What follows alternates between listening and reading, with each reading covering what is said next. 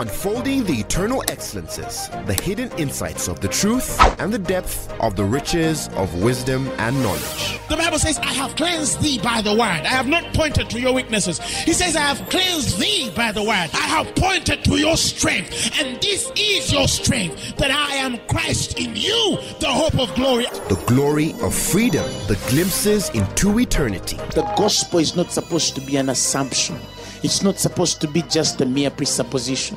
Truth is older than language, but the word of God is way deeper than any human language. And now, Apostle Grace with the word. Today, I want us to have a very important conversation concerning what Christ has done regarding the sin offering, the trespass offering, and what that should do in the liberation of the believer from a guilt, conscience, and condemnation. One of the most dangerous spirits that has crept in unawares in the body of Christ, and so often have seen among believers, even those who have walked with God for a long time, is the spirit of guilt and condemnation. Self-condemnation, self-guilt. But also, sometimes that condemnation also passes over to individuals in the church, and that guilt is imposed on individuals in the church. And that's one of the most dangerous demon spirits working in the present church. And today, I came to deal with it in the mighty name of Jesus. What is guilt? Guilt is that consistent and constant remorse caused by a feeling of responsibility, of some offense or some wrongdoing or some sin or some mishap. And so somebody's consistently feeling remorse and sorrow, and it rides with self-condemnation. It goes with condemnation. Without condemnation, there's no guilt, of course. Condemnation precedes guilt, but those two are brother and sister. So somebody falls in a sin, makes a mistake, a brother, a sister in the Lord, and, they repent and say, I'm sorry, God, I shouldn't have done that. But then they continue carrying a remorse and a guilt. They continue carrying that feeling of responsibility of that wrongdoing, but then it starts to prick them. And in the process of pricking them, it starts to disqualify them. It starts to separate them from God. It starts to stay between them and their relationship with God. Remember, the Bible says sin disturbs relations. When a man is conscious of sin, past sin, that man cannot fully relate with God. That man cannot effectively serve God. That man cannot walk in tandem with the way of the Spirit, because he has a guilt conscience. And sometimes it's not on us as individuals, like I said, but sometimes we also pass that condemnation or guilt on individuals which have fallen in the body of Christ. And then we continue pointing fingers at them, and then we twist it in, and then we do whatever we have to do just to make sure that they are remorseful and they're feeling bad for themselves, and they are consistently walking without offense before them. What this does, and why this spirit is very dangerous, is because no man can really hear God effectively with guilt and condemnation before them. No man can really walk with God fully with guilt and condemnation before them. And Satan knows that. No man can walk in the liberty of the Spirit of Christ, in the freedom that we have received in God, when they are carrying a guilt conscience. And so in the church, we say, how am I to walk guiltless? How am I to walk out of this condemnation? Yes, the scriptures exist, and I'm going to show you several of them, right? But this has become so dangerous. And God showed me many years ago that the reason why certain people will never hear me, the reason why certain people will never walk with me, or I will never fully be able to use them as I ought, it's not because of what they did, but it's because of the guilt that stayed in their conscience. It's because of the guilt that stayed in their heart. It's because of what the devil has consistently brought back to their souls for their past. And this has and will lead to their own destruction. In 2 Corinthians, the 7th chapter, earlier, we have had instances where Paul is condemning the church of Corinth. They had started to walk off.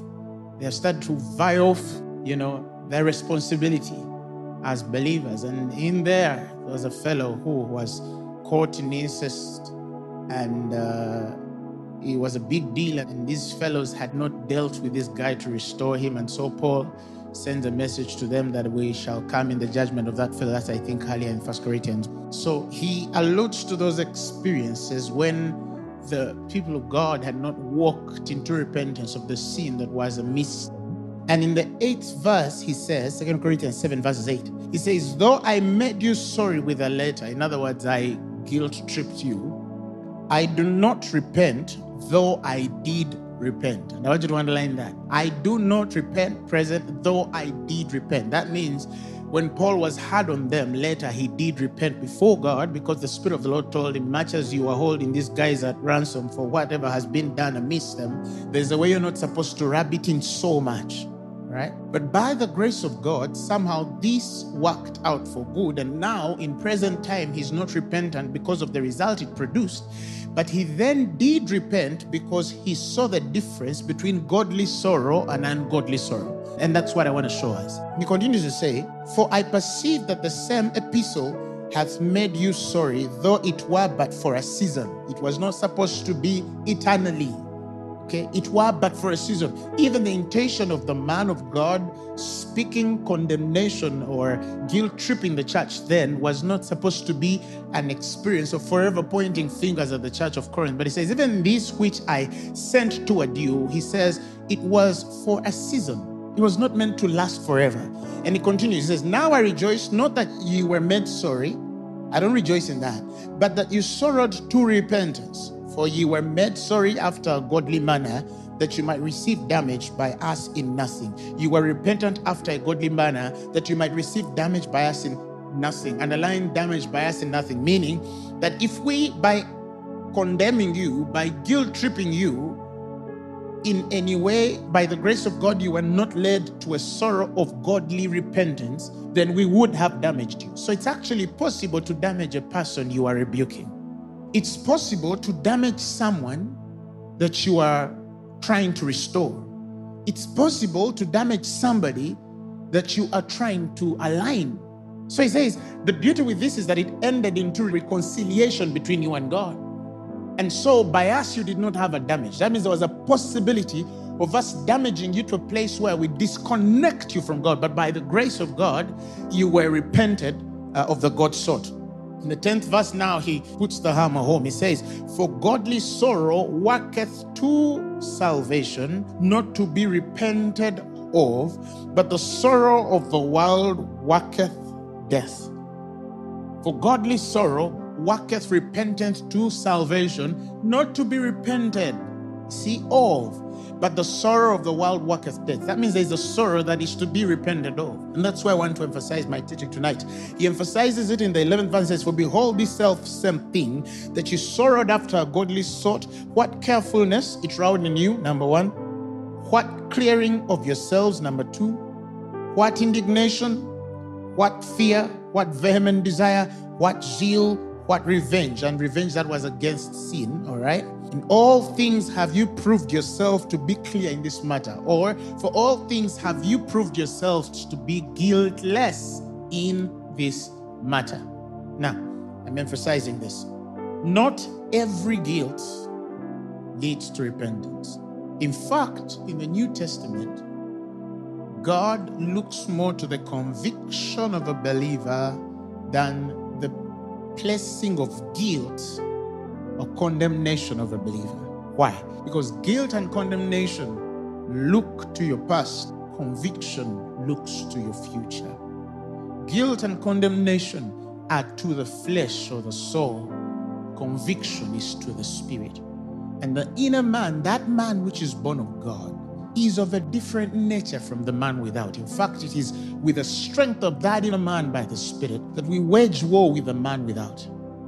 See that? So if that man within is killed through ignorance or false doctrine, it means that you start to die within to without. But when the man inside is strengthened by the speaking of truth, it means that that which is within you will start to manifest without you. And so your soul and your body will be aligned to the will of God concerning your life. Let's go back to the conversation of the other fellow. Guy committed incest. And Paul says, which is not even common with the heathen. Even the heathen don't do that. He speaks of something that went beyond. It's not even in the Gentiles. This fellow went and had his father's wife. It's an example of sin in the church. 1 Corinthians, the 5th chapter. I'm just giving you a typical example. This fellow went and had his father's wife. Wow. And Paul says, this is a fornication among you that is not even named among the Gentiles. Even folk who don't know God don't do that. So he says, and I'm coming. You guys might take this lightly, but it's a very, very grievous sin. And I'm going to come that we will judge that fellow, or you fellows should judge that guy and make sure that everybody would learn not to walk that way. And so indeed he was judged heavily. But as the way of the Spirit would have it, in 2 Corinthians, and I want to emphasize that, 2 Corinthians, the 2nd chapter, from the 5th verse, if we'll read in the Amplified Version, he says, but if someone, the one among you who have committed incest, has caused all this grief and pain, he has caused it not to me, but in some measure, not to put it to you severely. He has distressed all of you. See? And he says, for such a one, this censure by the majority which he has received is sufficient punishment. You've censored him and done all these things, condemned him, isolated him, discriminated him. And Paul says, it's enough. It is sufficient. And he continues to say, so instead of further rebuke, underline that, instead of further rebuke, now you should rather turn and graciously forgive and comfort and encourage him to keep him from being overwhelmed by excessive sorrow and despair. Again, you see that sorrow? You should comfort him. You should encourage him. You should forgive him and keep him from being overwhelmed by the excessive sorrow and despair. I therefore beg you, he said, not only to do that, but to reinstate him. Reinstate him. Put him back to his original place in your affections and assure him of your love for him. He says, for this was my purpose in writing to you, to test your attitude and see if you would stand the test, whether you are obedient and altogether agreeable to following my orders in everything. I know the fellow has messed up. But if he continues in this sorrow and despair, he's going to go into a worldly sorrow and despair. And that worldly sorrow and despair can only lead to death. He's either going to fall back into the world and destroy himself more, or he can even commit suicide. You see? Because that's what worldly sorrow does. It has no hope beyond the man's weakness. It has no hope beyond the man's wrong. It has no hope beyond the man's fall. It has no answer. You see? The world says one's a sinner or is a sinner. The world says one's a thief or is a thief. The world says one's a prostitute or is a prostitute. Or is a prostitute.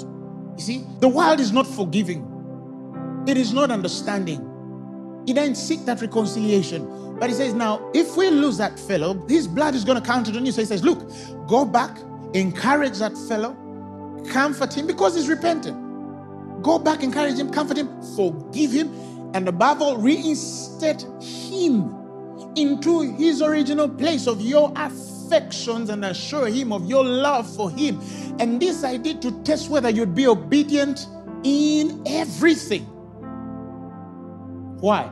Because something in the church then had come in, and I see it again in the church in 2020, where when a man or a woman falls off and then we brand them something, we label them something, we want them to rot and die. We never want to do or have anything to do with them because they made a mistake. Now, some of the mistakes were even banishing people out of church are not equal to incest in the time, as Paul says in 1 Corinthians, the 5th chapter. but he's giving us an extreme experience. So that mean that we are complacent concerning sin, that we have a laxity attitude to them which fall. No, sin is wrong. And for us to know the price and power of sin, it had to take God to come in the flesh to shed his blood at Calvary for the remission of our sins. So it's a serious thing, but it's saying, but it's through this that sometimes we emphasize the power of sin even beyond Christ's salvation and forgiveness, that we continue to emphasize the sin of an individual beyond God's grace and mercy. And that's to destruction. That's how the world deals. A story is given where a young lady lived a very promiscuous life since she was little.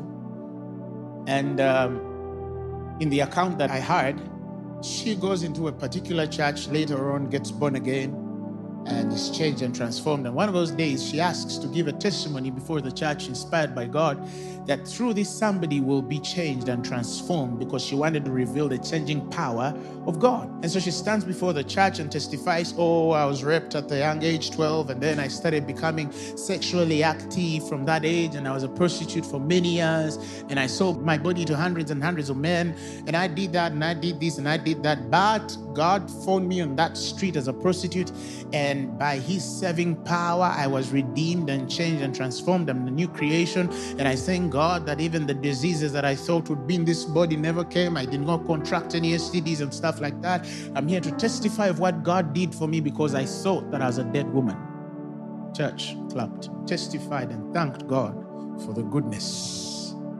A couple of years later, a few years later, again in the same church, the pastor is a man of God. He has a son, one of his first sons. He's the one he has trained to take over the church when the man of God goes to heaven. So this boy has been raised in church, a good boy, mama's boy, God's boy, daddy's boy, uncle's boy, auntie's boy, everybody's boy, the good one, the holy one, who doesn't even know how to tell a lie. So they've prepared him since he was a child to take over the responsibility of the church. He's the example. He's the one every sinner looks at and feels guilty, see? And so the Lord comes to this young man in a vision and tells him, you know what, I got you a wife. And in a vision, he shows him this young woman which had testified 1 or 2 years before of a life of prostitution and sexual perversion and all these things. And so he receives it. Then he goes to his father and mother and says, you know what, Dad, I think I've seen the person that I'm supposed to marry. Who? We're excited. Yay. And who's the person? That particular lady. Who? Which one? The one who testified of her life of prostitution? Yeah, that's the one. The father is like, no. Mother, no. Why? Yeah. We thank God. By the way, that you know, she's born again, but we cannot let you marry her because she has a history. What if in a past life, somebody kept a video, a picture, and they bring it together?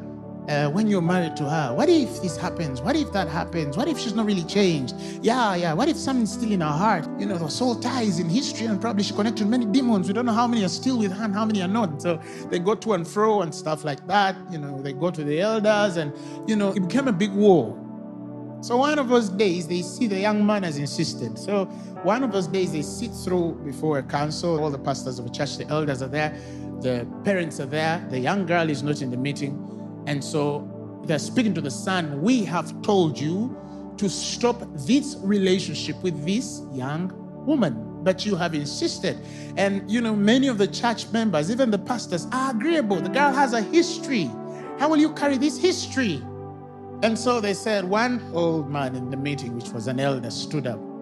And he says before them that, ladies and gentlemen, men and women of God, I've seen that the debate has been between this young man marrying that young woman. But he says, but if you lift your eyes from what you see by the flesh, the real debate is, and question in the room is the blood of Jesus Christ sufficient for the remission of our sins? And is it indeed true, like we preach it before people, that when he forgives our sins, he throws them to the ends of the earth and he remembers them no more? Is it really sufficient to make the vilest sinner clean? That is the question in this room. not whether this young man is going to marry this young woman, because we don't know how many marriages have taken place. You can go back through history and see men like Hosea, they married a prostitute. The many people have married all kinds of people, but the question, what's disturbing you is, has your conscience come to the recognition, the full understanding that actually the blood of Christ washes it all away, and that woman before God is as spotless as new. And so the story is that the people that were in that room were pricked, and they fell to their knees and wept and repented because they had disqualified the testimony of Christ because of a woman's weakness and the righteousness in their son. And that's how the world is. So in the church, unfortunately, we have not yet seen that transformation to see people, men and women, as a new creation, and behold, the old is past and now the new. Now, Paul says, even if that individual has done it in this new dispensation and they're born again, you condemn the sin, that's right. Restore them all you want, but at the end of the day, the restoration must reinstate them to your affections. It must encourage them. It must comfort them. It must forgive them and deal with them as though they never sinned. But that's not what religion teaches. Recently, I heard a story of a man of God who fell somewhere in a certain religious group. And they were quick to distance themselves from him, to denounce him, to judge him, to condemn him, to, demonize him before the world, the fallen world, because of that sin. He buried their dead. He was at their funerals. He officiated the joining of some into holy matrimony. He was with the sick in hospitals. He won souls for the kingdom. He loved the unlovable. They came to him for repentance when they fell. Some came to him for restoration when they fell. They could not tell anybody, and this is the fellow they can come to and say, you know what, my brother, pray for me. I am lusting for this woman and I'm doing all these kinds of things. And he kept all their secrets, some of them. And now, because of that sin, there is a possibility that he might never stand on their altar again. He might never preach to them again. He will never be a man of God to them again, that they are walking in the light. Listen, you walk in the light according to truth, not according to self-righteousness, but according to truth. According to truth. For all have sinned and fallen short of the glory of God, but they're being justified freely through the redemption which is in Christ. We're not saying that sin is bad or anything, but how many of his kind have fallen and have not been exposed? Or how many even of them which have criticized him have lusted in their heart, have sinned the same sin in their heart? Did they take themselves over to the media? No. But that's just how the world is. It's just how people see God. I've given us an example in Corinthians. The Amplified says you should rather turn and graciously, with grace, comfort, with grace, forgive, with grace, encourage, with grace, that he might not be excessively overwhelmed with that sorrow and despair. Because if he dies, you are responsible. If anything of his life fails, you're responsible. When David killed Uriah and took over Bathsheba, it did not mean that God stopped using David that day. He stayed a man after God's own heart. The Bible is full of men which were imperfect in the flesh, but mightily used by God. The treasure is in earthen vessels, that the excellence of power might be of God, not of us. The sufficiencies of him. We are all a work in progress. See? And that is why we preach grace. And that is why we are going to be persecuted. Because we're preaching the truth. And that's okay. Because I'd rather be on the side with God alone than be on the side of multitudes. I would rather be with God alone. You see what I'm saying? In Ephesians, the 5th chapter, the 26th verse, when he's speaking about the relationship between a man and the wife, Christ and the church, in the 26th verse, he speaks of how the intention of that love that Christ has to the church is that he might sanctify and cleanse it with the washing of the water by the word. And he says that he might present it to himself a glorious church, having no spot or wrinkle or any such things, that it should be holy and without blemish. Who is holy without blame, without spot or wrinkle in the flesh? Who? Tell me who you know in the world is without spot or wrinkle. Tell me in the world who you know has not sinned in the flesh for a year, for 2 days. Except probably for those in a coma. But any living individual, our thoughts sometimes go places they're not supposed to go. Our speech sometimes says things it's not supposed to speak. Our ways in life sometimes go the way we're not supposed to go. Because we are in the flesh, this flesh is fallen.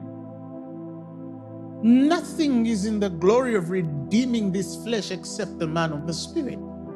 And that man of the Spirit, the Bible says, is incorruptible. He says in Peter, being born not of the corruptible seed, but of the incorruptible seed, which is the word of God that liveth and abideth forever. That which is incorruptible. But remember, he said he has cleansed it with that which is incorruptible.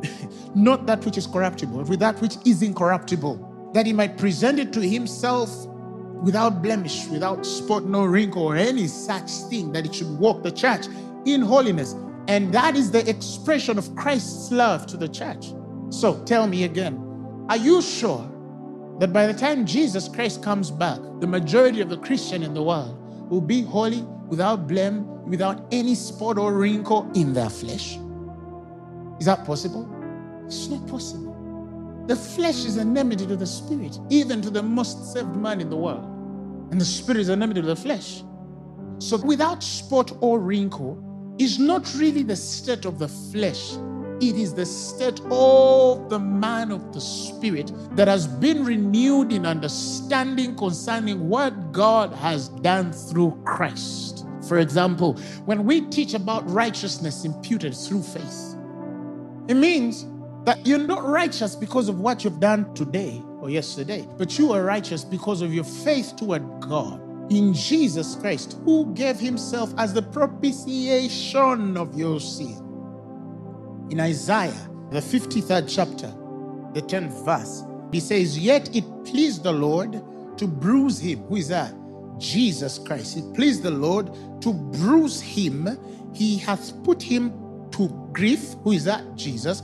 When thou shalt make his soul an offering to sin, he shall see his seed, he shall prolong his days, and the pleasure of the Lord shall prosper in his hand. When he speaks about how the Christ is going to become an offering of sin, when you read the Hebrew word there for an offering of sin, the word there is a psalm. And the psalm is the very word used in Leviticus, the 5th chapter, the 6th chapter, the 7th chapter, concerning the trespass offering, which is the guilt offering. Guilt offering. Because not only is a man to seek, repentance before God, but also God does not want this man to walk with guilt after that repentance. You see that? He's not supposed to walk with guilt after that repentance, because guilt will kill him. And God is not a God who guilt trips individuals. That's not your God. Because once repentance is there, you see, the word repentance is metanoia. It's the changing of the mind. I was going this direction and I've turned.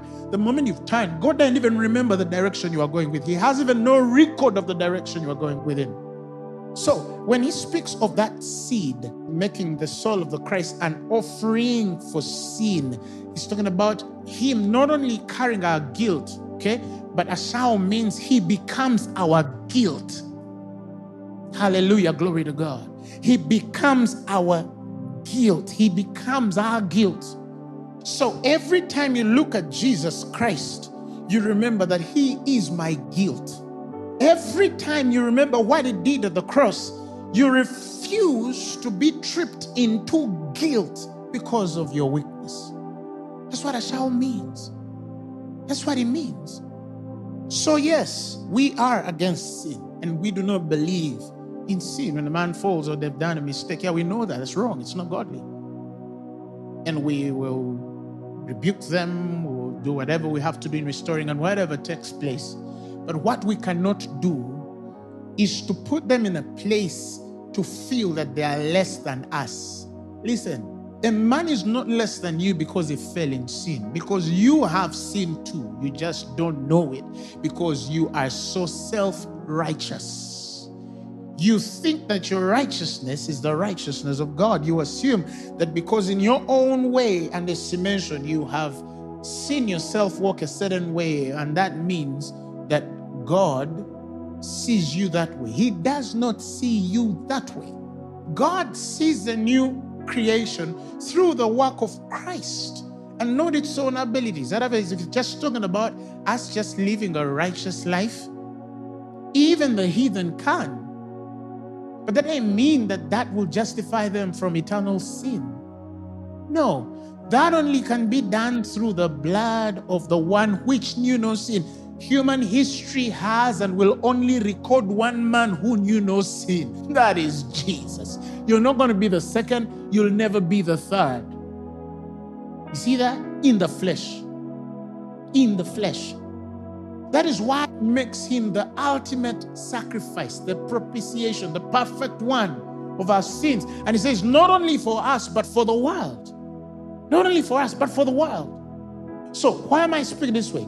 Because you see, again, like I said, if we do not teach these things the way they're supposed to be understood, we are going to lose many people because of their sin, because they failed. We're going to lose them.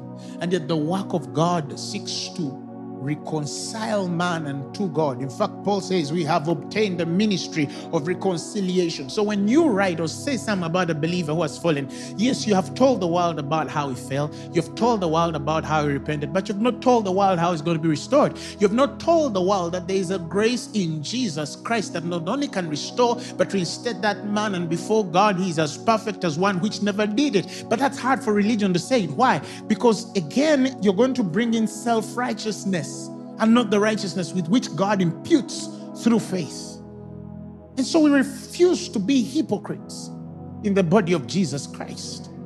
We refuse to appear as though we are the only one which have not sinned. Sometimes when I see people pointing fingers, I wonder, but haven't you fallen too? Haven't you made mistakes too? Haven't you erred too? Yes, you have. But God has still anointed you, sir. What if we had not discovered the man's weakness? He was still standing on that altar and moving in the anointing and glory. You see that? Because God still has his grace and calling on his life. The gifts and callings of God are without repentance. He's still anointed by God. Even the worst sinner, a believer who has fallen into sin, the anointing of God is still upon him. He can still lay hands on the lame man and they walk. Why? If God has not taken it away, why would you take it away? You see what I'm saying? So I'm not saying that I don't respect the order of, the fallen and restoration. We do that even as a ministry. Somebody falls, I get him on side, tell him, you know what, this is wrong. We're going to sit you for a few weeks and, help you understand how to walk truly. But when we do, we don't leave them there. We make sure that they are reinstated. That's important. We make sure that they are reinstated. Why? Because if we lose them, guilt, again, like I said, kills a relationship with God and man. The guilt offering is for the restitution of a man back to his God. It's the restitution of a man back to his fellow man whom he has wronged. To say, you know what? Yes, this is wrong. It's not supposed to be so, but we need that reconciliation. We need that restitution. We need that forgiveness and come back again in the place of our love for you. You come back in the place of our comfort for you. You come back in the place of our understanding for you and the respect that even in spite of all that you have done, you're still a man or a woman of God, and God still has plans to use you. He still has plans to use you. Some people don't know that when Jesus came for the Father, he went on the side of the sinner. He did not come to deal with righteous men. The Bible says he came to save the ungodly. He did not come for the righteous. them which assumed they were righteous. No, the Bible says Jesus came for the ungodly. So God is on the side of the sinner. Why? Because he separates the sinner from their sin. He does. Now, as hard as this might be, even for those who are so theologically upright, but without the revelation of God's love, it still stands eternal. That one day when we stand before God, and this is an amazing thing, that one day, even all these things we're talking about will not matter. The end of our communication before God will be the faith unfeigned with which we had with God. And God said, once you understand this, you go to the end of all commandment. Because you're perfected in that love, because faith worketh through love. I hope you understood that. Faith worketh through love. Because today we have a faith that is feigned. It is deceived and deceiving. And so we are taking away the power of God that is effectual in not only the healing or restoration of the fallen, but the strengthening of them to walk a life that is free of sin. Free of sin. So you have two men. One is a Pharisee, says, I thank God because I tithe. My coming and meat, I fast, I do this and I do that and I do that and I do that and I do that. And then there's another man saying, you know what, God, give me your mercy. I know that without you, I am nothing. I know that I can never walk right except by your grace. And God justifies this man who goes to him for mercy. Why? Because this man understands that without God is nothing. For again, all have sinned and come short of the glory of God. Why is it that sometimes when we're condemning people, we give the impression that we are better than them? We're not any better. Brother, you're not any better. You're not any better. And before you know that, one day God sometimes, and I've seen this over time, I've seen God expose individuals. Expose them deliberately. Say, you know what? You thought you were good? Let me actually prove that you too have issues. He does that. So he says, if any of you is overtaken by fault, let you who are spiritual, he says, restore such a one in the spirit, not a spirit, in the spirit of meekness, considering yourself lest you be tempted. If you read it in the Amplified, he says, brethren, if a person is overtaken in misconduct or sin or any sort, he says, you who are spiritual, who are responsive and controlled by the Spirit, he says, should set him right and restore and reinstate him. Again, I underline that. Reinstate him without any sense of superiority and with all gentleness, keeping an attentive eye to yourself, lest you should be tempted also. So some of you are actually dealing with the very sin you castigated and accused of another many years ago. And God is trying to tell you, look, I'm trying to show you that it could hit you too. It could hit you too. If you're spiritual, the first thing you do in the fall of a believer is your gentility. That, not our. The spirit of meekness should be clear. Your intention to restore should be clear. Your intention of reinstating that individual should be clear. Why? Because they are repentant. They're repentant. We only say, you know, we'll excommunicate you, denounce you, if you're unrepentant. But if you are repentant, and again, we treat you that way, that's not the way of the Spirit. So, not only should we forgive, and I see that some of you still have fingers pointed on individuals without looking at yourself, considering yourself, keeping an attentive eye on yourself. Or we also have individuals who have judged themselves so much, are carrying guilt every day and condemnation for themselves that they have failed to hear God. They have failed to relate with God. They don't find a confidence in their service toward God. I came to speak to you, for now there is no condemnation to them which are in Christ Jesus. For the law of the life-giving Spirit in Christ has set us free from the law of sin and death. If you live according to that flesh and guilt conscience, you shall surely die. But if you by the Spirit kill the transactions of the body, you shall live. Father, we thank you. Before the throne of God above, I have a strong perfectly, a great high priest whose name is love, whoever lives in peace for me, whoever lives in peace for me. My name is graven on his hands, my name is written on his heart. I know that while in heaven he stands, no tongue can bid me hands deeper, no tongue can bid me hands deeper. When Satan tempts me to despair and tells me of the guilt within, outward I look and see him there, who made an end to all my sins, who made an end to all my sins. Because the sinless Savior died, my sinful soul is counted free. For God the justice satisfied to look on him and pardon me, to look on him and pardon me. Behold him there, the risen Lamb, my perfect, spotless righteousness, the great unchangeable I am, the King of glory and of grace, the King of glory and of grace. One with himself cannot die. My soul is purchased by his blood.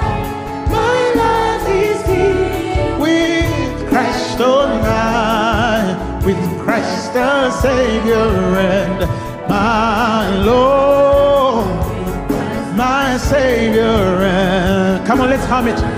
Oh, oh, oh, oh, oh, oh, oh, oh,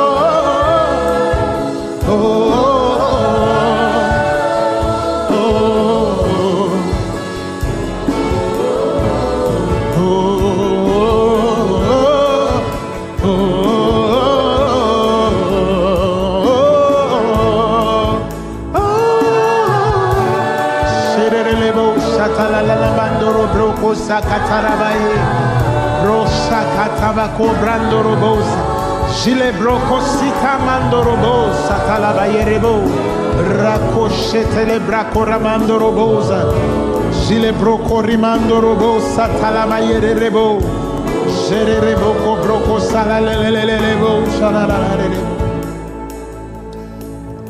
I speak to the spirit of guilt and condemnation, that it shall have no power over you, in the mighty name of Jesus.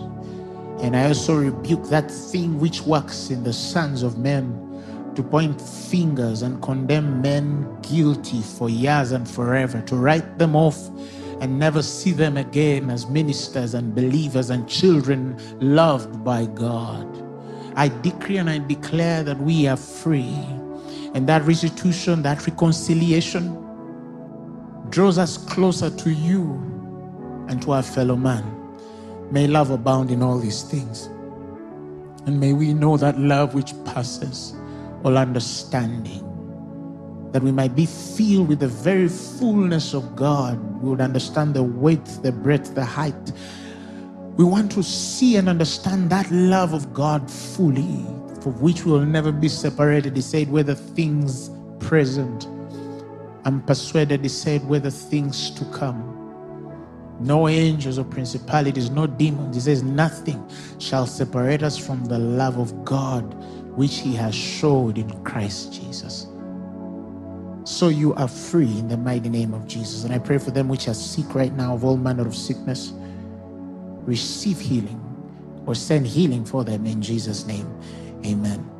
If you have never given your life to Christ, I want to give you an opportunity to receive him as your Lord and Savior. You just say this word. Say, Father, I thank you for Jesus Christ, whom you sent for the remission of my sins. And today, I receive him as my personal Lord and Savior. I'm born again. Amen. The message you have just heard was brought to you by Phaneroo Ministries International. For more information, contact us on telephone number 041-466-4291 or email us at phanerokampala@gmail.com. You can also find us on the web at www.phaneroo.org. Or better still, feel free to join us every Thursday for our weekly fellowships at UMA Multipurpose Hall from 5 p.m. to 8 p.m. You can also catch the live stream at livestream.com/Phaneroo. Phaneroo, make manifest.